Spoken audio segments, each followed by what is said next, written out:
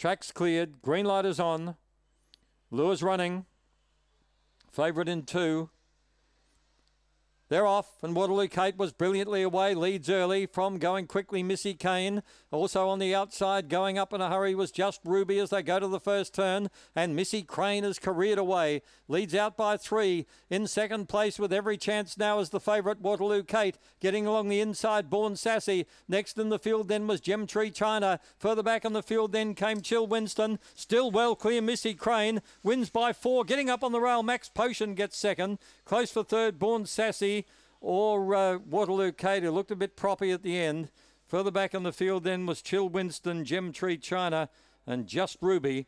And they've run 25.65. A brilliant win by Missy Crane. And that's a double for Lauren Harris. This one's bred in the purple, Missy Crane. It's by Black Magic Opal, but it's out of Little Grey, who has left that good dog in Sydney, Willoughby. Speedy customer. Missy Crane is a black bitch, August 17, so she's only young. Raced by George Ferrugia and trained by Lauren Harris. And the records starting look pretty good. 7 starts, 3 wins. Missy Crane. Max Potion ran a mighty race for second, got right along the fence.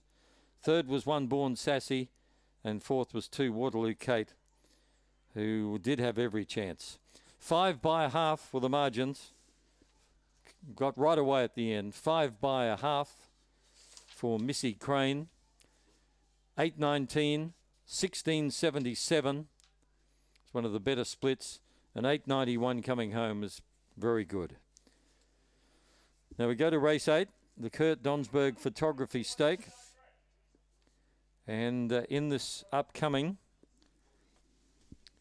they're all starting. We've got a field of 8. ED Keepsake is your early favourite at $3. $3.20 about Fantastic Arlo. And then you've got